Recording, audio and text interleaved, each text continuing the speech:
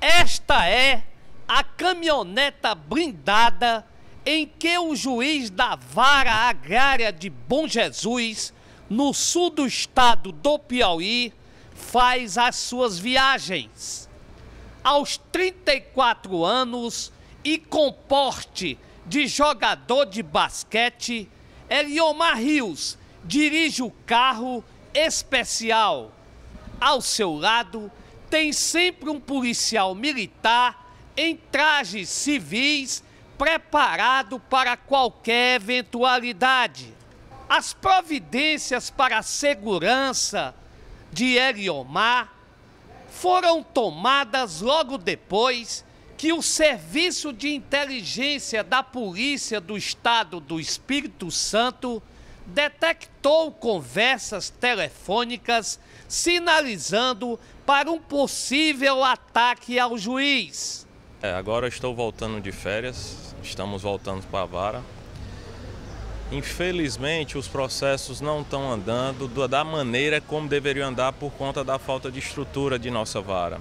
Estamos tentando, juntamente com a população de Bom Jesus, com o Tribunal de Justiça, com a Assembleia Legislativa, com a AB, dar uma maior estrutura à Vara Agrária, seja lá em Bom Jesus, seja aqui em Teresina.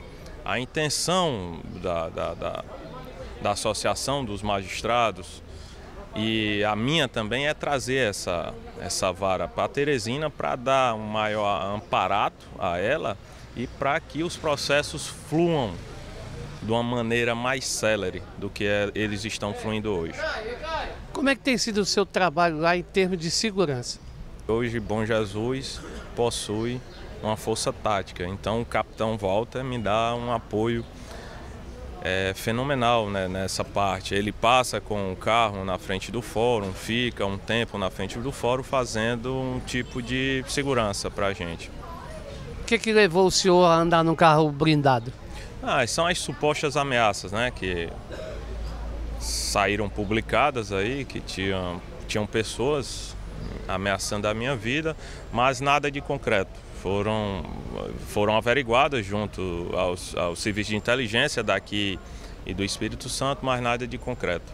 Como é que o senhor encara essa profissão, principalmente numa região como essa, que, segundo se sabe, há muitos interesses em jogo, principalmente dos grileiros?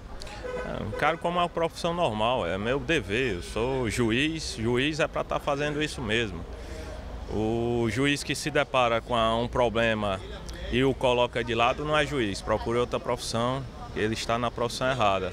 Então jamais aqueles que estão pensando que vão me intimidar ou fazer alguma coisa, jamais o farão.